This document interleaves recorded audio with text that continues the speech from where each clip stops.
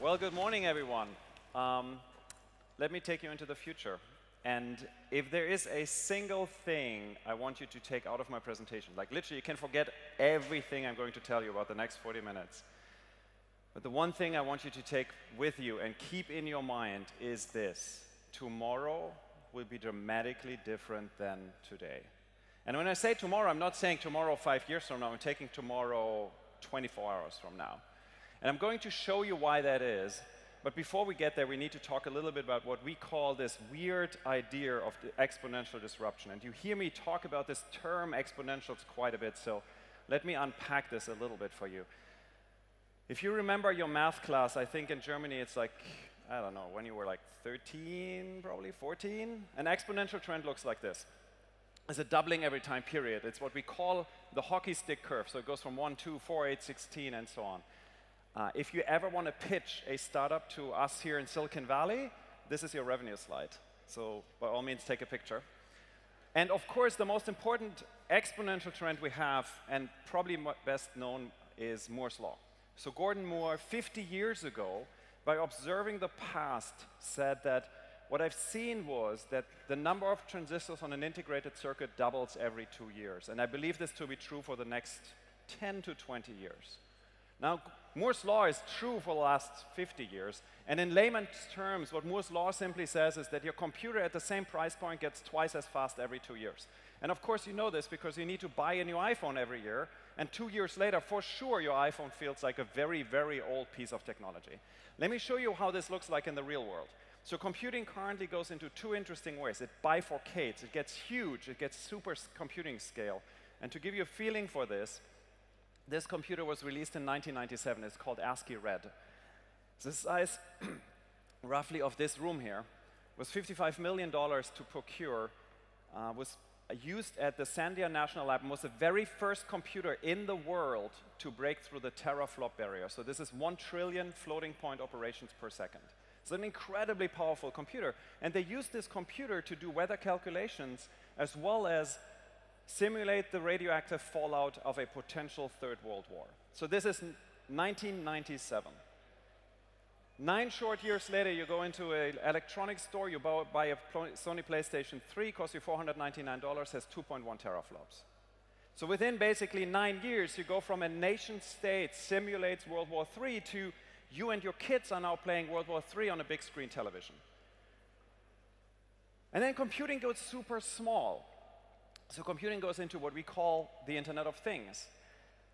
This year's Pi Zero, if you've ever played with this guy, is like around for a little while. It costs you $5. It's a full-scale computer. You can put into this computer a monitor, a keyboard, a mouse, and some memory, and you can run Windows on this thing, again, for $5 US. If you put that into perspective, for the price of a venti Starbucks latte, at least in the US, you now get 2.5 times the compute power of a Cray 1. A Cray 1 was released in the mid-70s. Each of these Cray 1s had more compute power than all of NASA had combined to put the man on the moon. So literally for the cup of a coffee, the price of a cup of coffee, you now get 2.5 times the compute power we had to put the man on the moon. Now you need to believe that we ever put a man on the moon, but I leave that to a different discussion. And then it gets super small. This is a golf ball, a dimple in a golf ball. That chip there is 2 millimeters by 1.6 millimeters. The full-scale computer, effectively, costs you 75 cents. That's the reason why everything, literally everything which has an electric cord attached to it will become smart. There's absolutely no question about it. And the sole answer, the sole reason to that is because you get it for free. It doesn't cost you anything anymore. Now, that you know, but I want to show you something different. This is Ray Kurzweil, one of our co-founders, and he formulated something called the law of accelerating returns. It's a little bit of a dense paper, so I want to spare you the details, but I want to show you a graph, which is probably the most important graph which you have never seen before, and it's this here. So what Ray did is he looked at data points, and he was curious about a simple question. The question was, how stable are these trends over really long periods of time? And what he found is, by looking at a slightly different number, so he didn't look at number of transistors, because that only works in the age of transistors. He looked at how many calculations can I perform per 1 second per $1,000 of that year's money. And what you'll see is the black dots are actual data points, verified data points is, and this is a logarithmic graph, is that for 110 years, the underpinnings of Moore's law have been true. As we go from technology to technology to technology, so we go from transistors to, from integrated circuits back to transistors to tubes to electromechanical computing, it has been true for 110 years. And it's incredibly smooth. So in this time period, we had wars and economic up and downturns, and still stays absolutely smooth. The reason why this is important is very simple. You can take this and you can make a very good estimated guess into the future. And the guess into the future is the question, when do we have a computer, a single machine, which is affordable and has the raw compute power of a human brain? And when you look at this graph and you extrapolate it out, you will find that this will happen in 12 years. In 12 years from now, we will have an affordable computer which has the raw compute power of a human brain. And then Moore's law tells us 2 years later we've got 2 human brains in a computer, and at 4, 8, 16, until 2050 to 2060, when we've got 7 billion brains in one machine. That is to say, tomorrow will look very different than today. Tomorrow, your phone, the thing in your pocket, will be smarter than you are. Now, my wife tells me that's true for me today, but that's a different story. So here's why this matters. It matters because we see these exponential trends in other industries, partially driven because a lot of industries are now driven by information technology, partially driven because we see the same trends in other industries in other physical realms. Let me show you 3 interesting aspects of this. First one is this here, energy. So today, energy is carbon-based. We burn fossil fuels, coal, gas, and oil. The future of energy is renewable. There's absolutely no question about it. Solar as one example, for a very simple reason: price performance. Solar in the 70s was $80 a kilowatt hour. To give you a perspective, the intermarket price, when you are a utility, a power utility, and you buy energy on the free market today, that price is about 8 cents a kilowatt hour. So this is way, way, way too expensive. But then solar pricing came down, largely, by the way, because Germany invested heavily into solar. So solar prices came down and came down and came down, and they moved on an exponential curve. And in 2015, the price in California was 30 cents without any subsidies. So the first time in California, this is the same price we pay in California for coal-based energy, which is the dirtiest form of energy. So we are now producing energy at the same price as coal for 30 cents a kilowatt hour. That price is now true in 30 countries around the world. A year later, Dubai announced that they're building an 800 megawatt facility where the price of energy is 3 cents a kilowatt hour. I'm working with Innogy, which is the former RWE company out of North Rhine-Westphalia. Their CEO is on the record to say that they think energy will be free by 2040. They will not sell you energy anymore. There's an interesting aspect to energy, which is this. This is work from a German PhD who calculated that if we're building a solar panel, in theory, a solar panel the size of what you see on the left-hand side, which is called Welt, this is all it takes to power the world's energy consumption. I mean, this is in theory because you need to transport the energy. That's a different story. But this is a really interesting way because we live in a world where we see the world as a world of scarcity. We build our business models on the idea that there's only so much of something. Whereas in reality, if we leverage technology, we can get to a world of abundance. And the world will look very different when we get there. Let me show you another example. This one gets a little weird. Let's talk about DNA, genetics.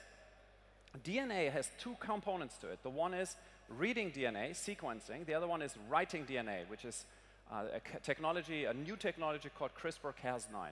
I want to focus on reading, again, for a very simple reason, which is price performance. The first time we decoded a full human genome, one whole human genome, 3.2 billion base pairs, was 1999. 7 years of effort, 7 years. Cost us $2.7 billion, was a multinational effort, was called the Human Genome Project. This was revolutionary. It was the biggest step forward for mankind, that we could take a whole genome and sequence it. Make an estimated guess in your head how expensive this is today. $2.7 billion, 18 years ago. Today the price is $100. and it takes about 60 minutes.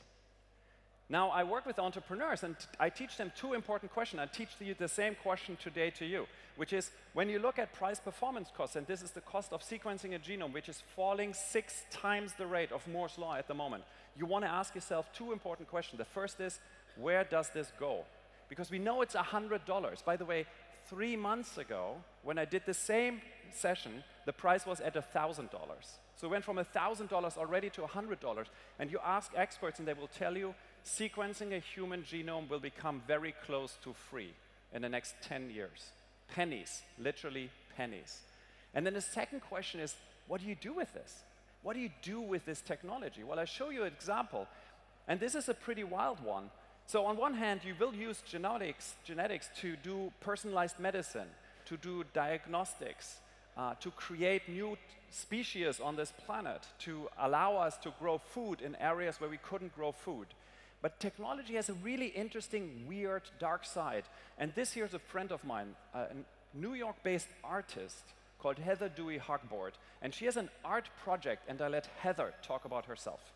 We don't know yet how our DNA might be used against us in the future. New York artist Heather Dewey Hogboard. One artist in New York is making 3D models of people's faces, people that she's never met. She calls the project Stranger Visions. The strangers are people whose genetic material she finds on the sidewalks and subways of New York City. How much can I actually find out about you from something that you accidentally leave behind?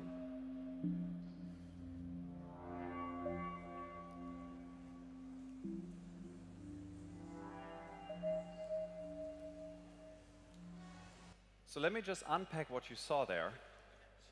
Heather is literally picking up cigarette butts on the streets of New York.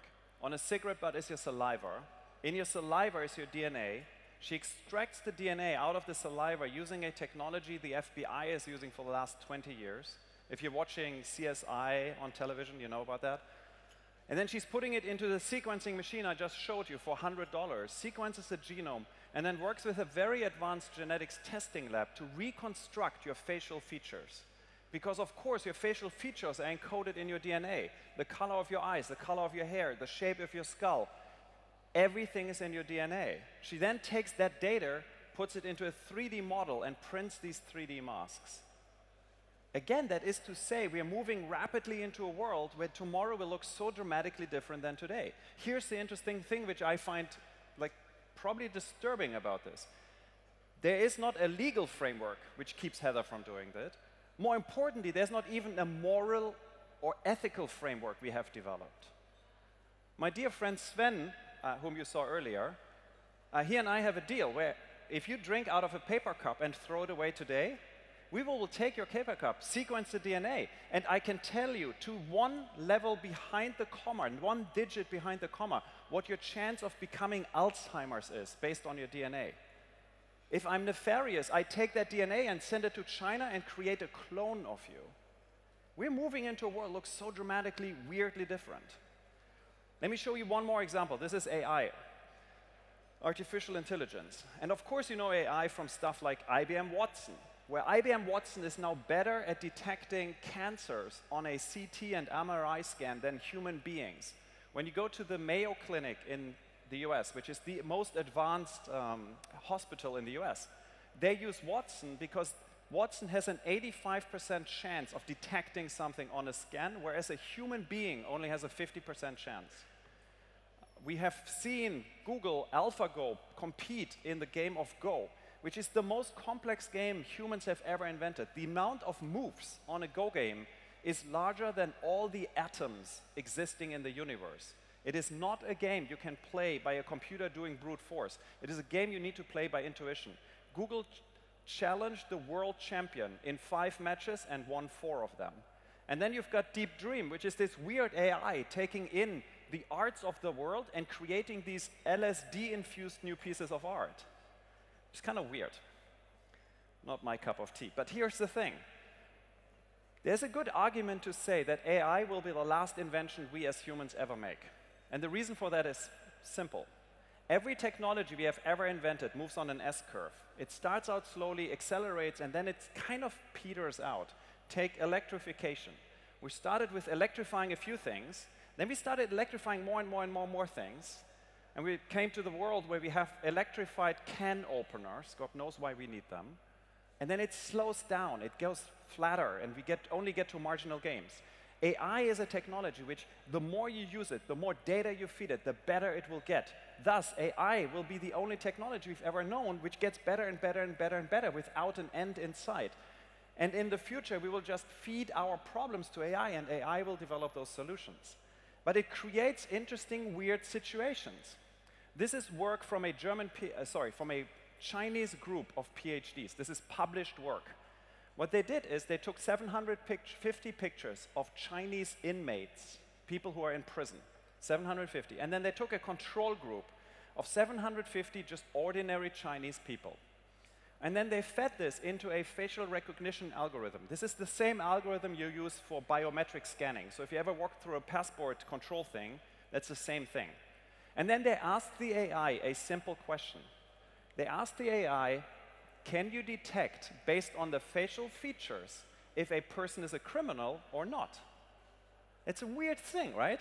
It's even a weird question to ask, because of course not. Well, the AI could, with an 89% accuracy, tell you if you're a criminal or not, based on your picture. So if you happen to want to be in the criminal business, if you want to like run a crime ring or something, I recommend plastic surgery, because you fool the AI. But it's wild, right? If you've seen Minority Report, this is like, what is it in our faces which we can't see, but an AI can detect to tell me that I'm more likely to be a criminal than not? It's a weird world. So here's the challenge.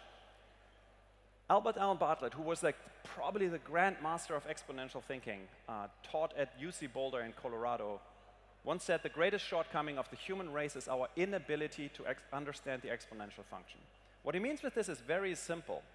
As we grew up as humans over the last 300,000 years, when we crawled out of our caves, the world around us is linear. The world we perceive is linear.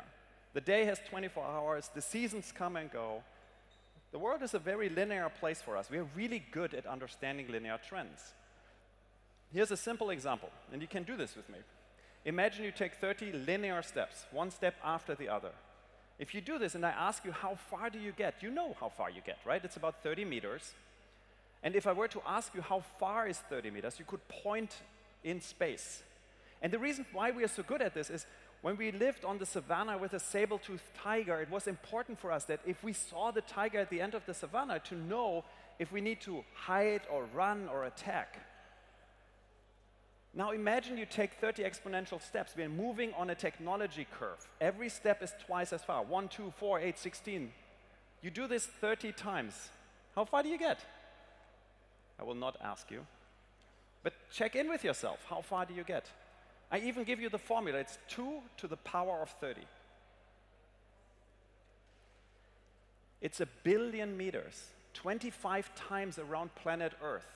It's to the moon, back from the moon, and halfway to the moon again. It demonstrates two important things. The one is, when something moves on an exponential curve, it goes from 30 to 1 billion. The other one is, we are not well equipped to understand these trends in our gut. And that makes it dangerous, because you get to a world which looks like this. Technology moves on an exponential curve. Our thinking is linear. 3 important points in this curve. The first one is this, which we call disappointment. Technology in the beginning is pretty crappy, and we want it to be better. And we're disappointed if it's not good. Any one of you has played with Google Glass. So I used to be at Google when we released Google Glass. I was wearing Google Glass for 3 months. And let me tell you, Google Glass is too expensive. The battery life is terrible. The features are pretty mediocre. And you look like a complete idiot wearing it. So what happens is you're disappointed. And the most people, when they're disappointed, they're dismissing it. They say, it's not good, it will not be good. But then you get to this moment when Steve Jobs gets on stage and shows you 10 years ago the iPhone. And when he shows you the iPhone, suddenly everything changes. Because now a phone isn't a phone anymore, it's a mini computer. Now a phone doesn't have buttons anymore, it's glass. And then you get to chaos and amazement, where you can't keep up with the world anymore, where you just are in amazement and extraordinarily distraught because the world is so wild. I want to talk a bit about this disappointment thing, and I don't want to talk about crying hipsters. I want to talk about something else. I want to talk about this. So any one of you is using Apple Siri, Google Now, Cortana, or Alexa. It's pretty magical, right? Like the idea that you talk to your phone is amazing. I mean, this is Star Trek. And in a lot of ways, it's not good enough yet. In a lot of ways, it sounds a lot like this. What time is my appointment on Sunday evening? You have 4 appointments last Tuesday at 12 a.m. I said, what time is my appointment on Sunday evening?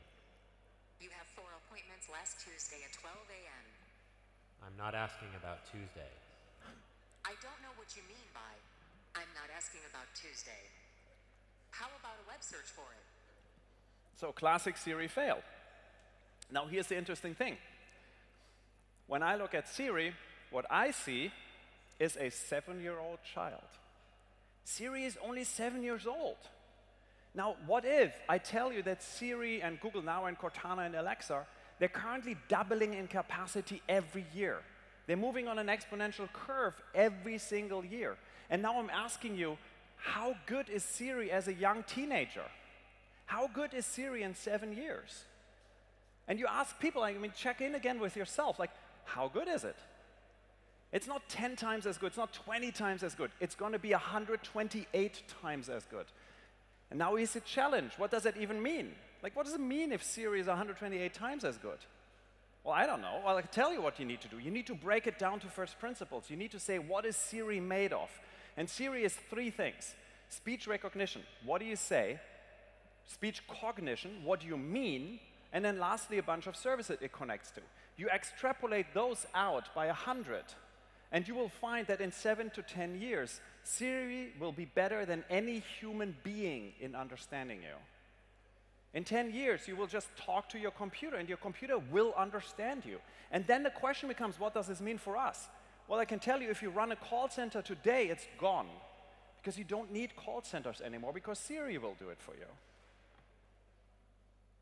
I was recently working with a German car manufacturer, and to protect their innocence, they shall go unnamed. And they showed me the car dashboard for their new high-end class car. And it's beautiful. It's like wood, wood paneling, big screen, whole bunch of buttons, a joystick. And I looked at this and I was like, when does this go into production? I said, well, it's coming next year. They were really excited. And I was like, how long does it stay in production? I said, 7 years. And I was like, you realize that I don't need a car dashboard anymore. In the future, if I want to play the radio, I just go into my car and say, hey, car, play the radio. And the radio will say, hey, I know you like this particular show. Shall I play it for you? And also the act of forgetting will be gone. Today I can go to my wife and say, hey, honey, I forgot to bring the milk. Tomorrow, Siri will yell at me and say, Pascal, I told you 3 times on your way back that you should pick up the milk. Right? We're moving into a world which looks so weirdly different. Here's your insight. It's not even that hard, but it's so fundamental. Once you take something from analog to digital, once you digitize it, it moves on an exponential curve. The biggest business opportunities in this life is when you find something which was analog and you turn it into digital. The reason why Silicon Valley invests into 2 particular industries, all its money, it's pretty clear, because they are analog businesses. We're investing all our money into healthcare, largely an analog business, and we invest all our money into agricultural technology, farming, trillion-dollar business, largely analog. So what we have to do, though, is we have to look at the big picture. Like, I can geek out about technology literally all day long, and it's fun, but it really doesn't matter all that much. What matters is what happens in the world. And Albert Einstein, about 25 years ago, I read this quote. He said, we shall require a substantially new manner of thinking if mankind is to survive. It freaked me out when I read this. And of course, he means this in the spirit of the nuclear proliferation. But it freaked me out. If you think about the big problems in the world today, we've got climate change, which will lead to massive amounts of people not only having weird weather patterns, but massive amounts of people needing to move because their land will become inhabitable. If you think about there's 3 billion people who live on less than $2.50 a day. There's 2.5 billion people who don't have access to proper sanitation, making diarrhea one of the most prevalent killers in the world. You've got about 800 million people who have no access to clean drinking water, or 750 million people who can't read or write. There's a child dying every 8 seconds because of malnutrition in a world where we in the first world die of obesity. It's a weird world. I think what we have to do is we have to tackle these problems. I've got the interesting opportunity to work with the US Navy SEALs, which is a very, very interesting world. And the US Navy SEALs have a formula in one of their handbooks. So they give the young Navy SEALs, which they call baby SEALs, a handbook. In this handbook, you'll find a formula. And that formula says your rate of growth. And what they mean is your personal growth, you as an individual. Your rate of growth equals the magnitude of the challenge multiplied by the intensity of the attack. If you believe that to be true, and I fundamentally believe this to be true, why wouldn't you take the hardest problem you can find in the world and attack it as hard as you can, because that's how you grow. And what do you care more as a human being than growing? Life is growing. The Irish playwright George Bernard Shaw once wrote, "The reasonable man adapts himself to the world. The unreasonable one persists in trying to adapt the world to himself. Therefore, all progress depends on the unreasonable man and woman." If there's a thing I wish for you, just personally, is you have to be unreasonable. We all have to be unreasonable. It's the only way we will change this world for the better. And it's the only way we can make these problems literally go away.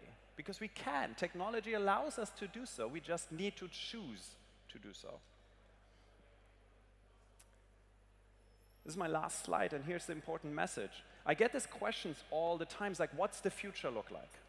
And I tell you, I don't know. I literally do not know. What I do know is that the future is unwritten. It has not been done. It's not there yet. It is on us to create this future. We are determining how this future will look like. The most relevant part here is that if you're not doing this, the future will happen to you. But we are empowered to do so. So go out and change the future, change the world to whatever you want it to be, because it's on us. And we're at this interesting, weird intersection point where the technology will, like, the lines are crossing and the world will look so dramatically different tomorrow than it does today. My very last slide. If you want to stay in touch, if you want to have a copy of all these slides, if you want to have a video version of this here, and I'm sure my friends from GroupM will make this available as a video as well, but if you want to, plus all my contact details, I'm a very sociable person, it's there. So head over there, and with that, thank you so much.